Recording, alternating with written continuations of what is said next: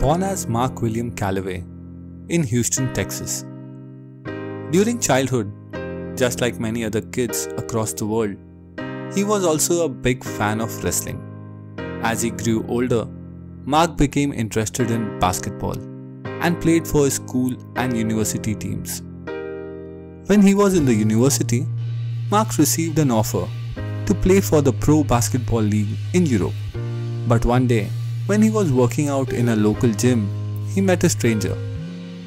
The person was recruiting for a wrestling school and offered him a chance to be part of it.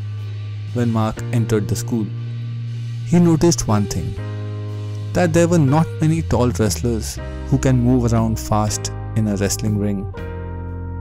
All these years of playing and training for basketball has made him fast. At that time, Mark realized he would probably be a better wrestler than a basketball player. But Mark was not sure. Wrestling was, and still is, a highly competitive business, where only a few of hundreds and thousands of struggling wrestlers actually succeed. Time was running out. He had to make a decision that will change his life. Finally, after thinking a lot, Mark met his oldest brother. His brother told him something which he will never forget.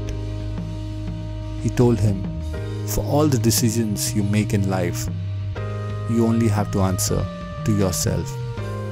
Live life as you want. After that, Mark knew what he has to do. He left the university and started training at the wrestling school. He has found a goal in his life. He knew he would do everything to become a professional wrestler. He lived in his truck, worked as a bouncer in bars, while at the same time training as hard as he can. But he didn't know anyone in the wrestling business. He was all alone. Every Wednesday, he used to go down to the Dallas Sportatorium where WCCW matches used to take place, hoping that someday someone will notice him.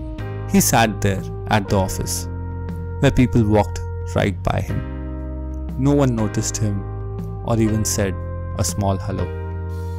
He did that for 8 months, week after week, but always came back empty-handed. There were days he doubted himself, thought he was wasting his time, nothing is going to happen.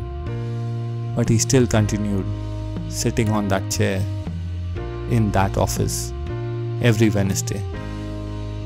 And one day, the owner of WCCW, Fritz Eric, walked in the room. He looked at Mark, didn't say anything, and went to another room. Mark reminded Fritz Eric of his oldest son, who had just passed away. He called Mark back into his office, and that day booked him for his first match. Mark made his debut as the masked Texas Red in 1984 and went on to become one of the greatest wrestlers in the history of professional wrestling. He is now known and loved across the world as The Undertaker.